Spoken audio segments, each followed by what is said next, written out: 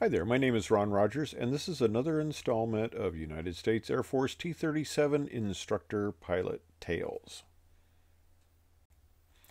Now, as I mentioned in another video, the T-37 is rather daunting to fly. Lots of knobs, buttons, levers, lots of maneuvers, spins, acro, navigation, formation, contact, which is basically flying around the pattern.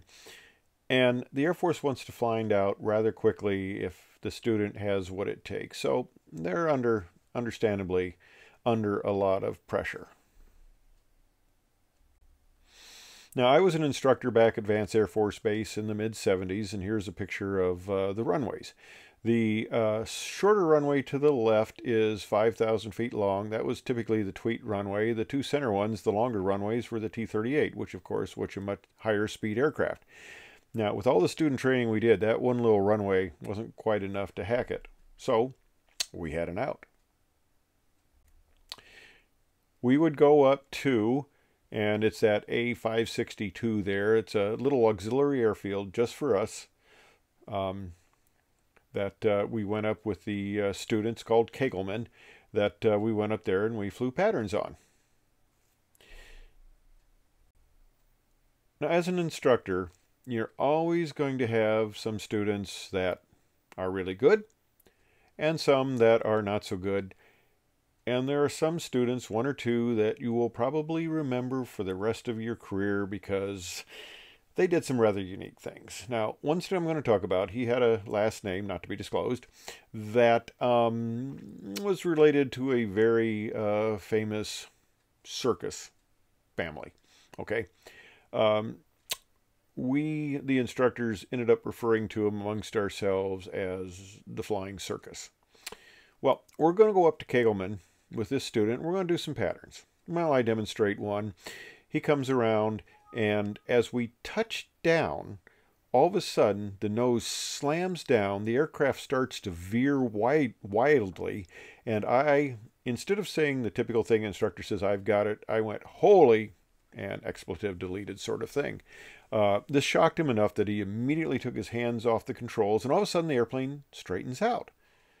Well, I'm going, this is weird. Well, you apply power, and these J69 engines, they take 18 seconds to go from idle to full power, so it takes them a while to get the power in. And the power comes in, and we take off. And come around, well, I don't know what's going on here, but let's, I decide I'm going to do a landing just to check it out. And I come in, and as I'm slowing down, I get this, and as I speed up, I go higher, and I go, what is that weird little noise? And something seemed wrong, so let's take it back. Let's take it back. So we go in and we park the aircraft, and the mechanics look at us, and they come over to me and says, "What did you do?" And I go, "What do you mean?" He says, "Well, look at these tires.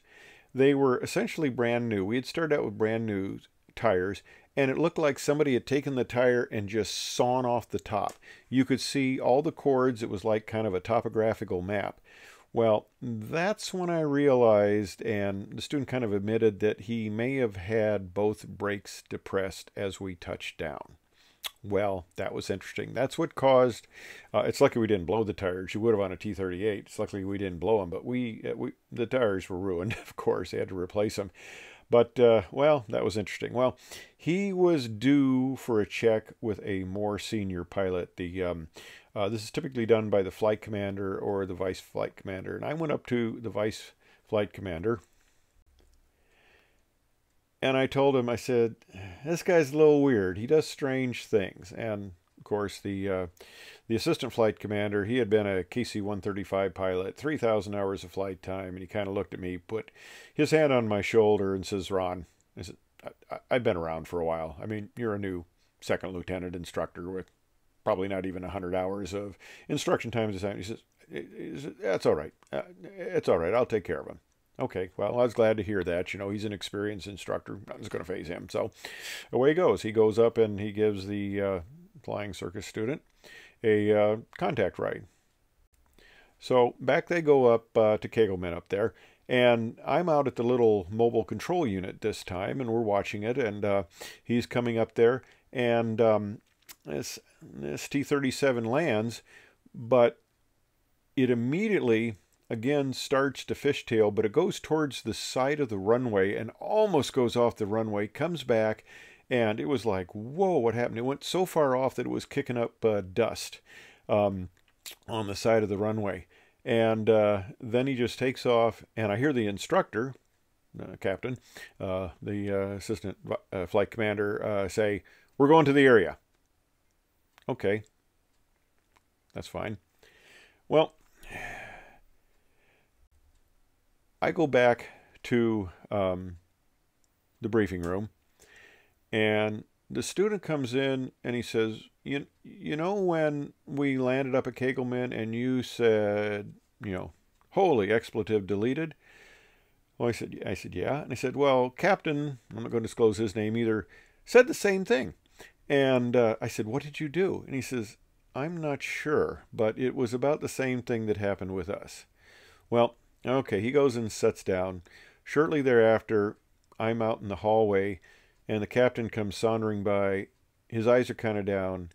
He looks rather dejected. He walks by and says, "You were right about him. You were right about him." And he just shakes his head and walks on. Well, I found out that, for me, it was a little nicer because he landed with both brakes locked. So we just kind of, fishtailed a little bit. With the more experienced assistant flight commander, he landed, they determined because there was only one tire that was flattened virtually, that he landed with only one brake locked. Of course, this made for a much more exciting time. And debriefing the student a little bit, he says, we went to the area and I started to say, Captain, and he says, shut up. And we flew around the area for 15 minutes. And he would not talk to me. And I tried to one more time, Captain, he says, shut up. And so I didn't say anything, and we came back in and landed.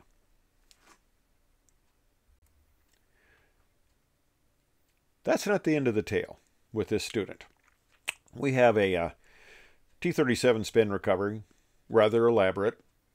And my next little issue with him, or instructional sortie, was to go up and we're going to do spins. Well, I demonstrate a spin, recover, we take it back up. Now it's his turn. All right, we go into the spin, and he goes throttle idle, rudder and ailerons neutral, stick abruptly full aft and hold. Okay, so far so good. Now the point comes where he has to apply full opposite rudder. And as he does, he kicks the rudder full forward and he relaxes the stick. He doesn't keep holding it back, he relaxes it. Well, this puts you into an accelerated spin. So the aircraft was spinning fairly rapidly, and now it really accelerates. And I tell him to recover, and nothing happens. So I said, I've got it, recover. And I said, what happened? And he goes, he really didn't have an explanation. I said, I just didn't do it right. So I said, well, do you want to try it again? And which was, kind of a rhetorical question, because we were going to try it again. So we went back up, and we went into another spin. And same thing happened. When he kicked in the opposite rudder, he came forward on the stick, and the aircraft accelerated.